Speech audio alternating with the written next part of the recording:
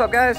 Welcome back to another Build a Break garage video. This one's probably going to be a really short one. I'm just going to go through and update you guys on all the cars currently, because it's been a while since you've seen them all.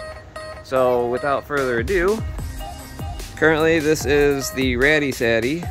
It's all in summer mode right now, so it still has the 17s on it. And I also got some blast pipes on it now, which come out the back like that. I got the Z24 rear wing on it, and as you can tell, all this is all zip tied together, as you can tell.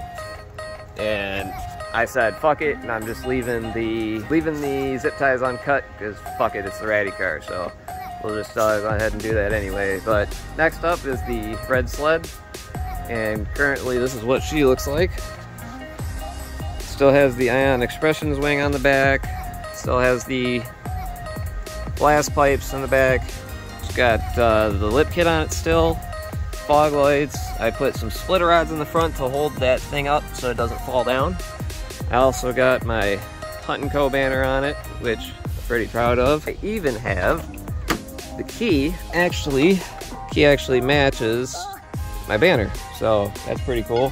But yeah, so now we're gonna go back and check out my door really quick, and yeah.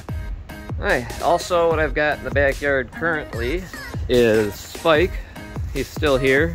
The drivetrain and everything's still in the car, but as you can tell, it's still all gutted out. I'm starting to throw scrap parts in here to weigh it down for when I throw it, or for when I scrap it, it'll have more weight to it. But the car that you guys are most updated on right now, and you pretty much know everything about it, is Midori. Recently I changed my front lip.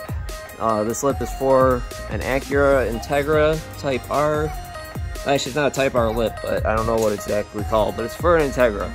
So, and it fits pretty damn decent. You just have to trim the ends here a little bit, not too much. I also, this year, I've been rocking the chrome headlights, which absolutely looks so good with the polished wheels. But as you can tell, I currently have the Rotas on, which is winter mode. And I also got the new tire stickers on the spokes, which I think look pretty freaking cool. And they tie the rest of the car in with the wheels, so it's like pretty cool. But anyway, I'm gonna go ahead and throw you guys in the car, and we're just gonna go do a couple rips, and then yeah, I'll come back and talk to you guys some more.